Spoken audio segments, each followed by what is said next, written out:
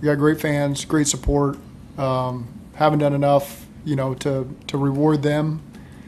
Haven't done enough to reward our players. I mean, the work that goes on in this building, and we should feel more wins. We need to feel more wins. We haven't done enough to do that for ourselves. That's on us. There's no finger pointing anywhere else. We got to take accountability for that, players and coaches. And we're better than what our record indicates. But your record is what your record is. We've earned that. And so, again, we put ourselves in a bad spot, but it's not a spot that we can't get ourselves out of. And I know that we believe that. And we're not even yet at the halfway point in the season. And so, again, there's going to be a lot of opportunity here. We just got to stick together and keep working, find some wins, and string it together. 2.9 yards per carry. Tough to win with that. How do you get that going moving forward? Yeah, we just got to be better in that run game. Was there something specifically that kind of they just went it up front? Yeah, we didn't have any explosives there.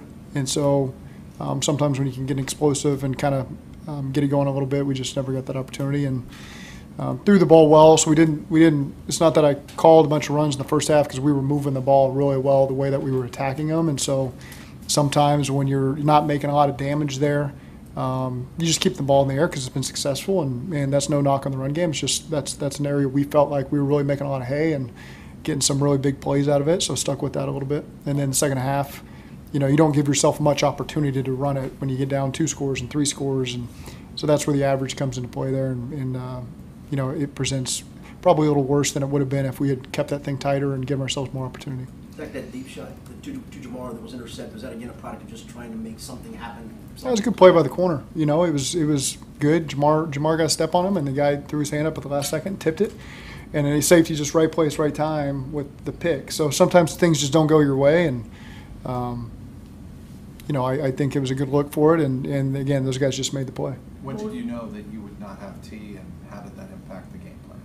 Well, I mean, we gave it all the way up to the final second, and it's unfortunate. He works really hard to put himself in a position to help our team, and just unfortunate that we weren't able to make that work. Did not having Orlando impact the offense, you think, in that second half? I don't know that I'll have to watch the tape, but I felt like Cody in there did a good job. I didn't feel like he was hurting us in any way. Jalen Hurts' deep shot touchdown to Devontae Smith.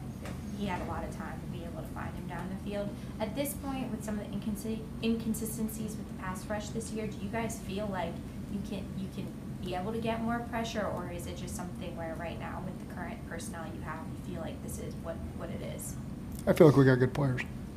What do you feel like today's result and the way it went says about your team and where you guys are at in your season in terms of ability to dig out of this thing? Yeah, I don't think it's indicative of what we are as a team, because I think the score is going to reflect differently than how I feel about our guys and what opportunities we're going to be able to capitalize on. It's a disappointing day. There's no running from that. I felt good coming into halftime that we were going to find a way to win this game. And second half, and it starts with the fourth down. They score a touchdown, and we come out and go for a fourth down. We don't get it, and that's heavy on my mind.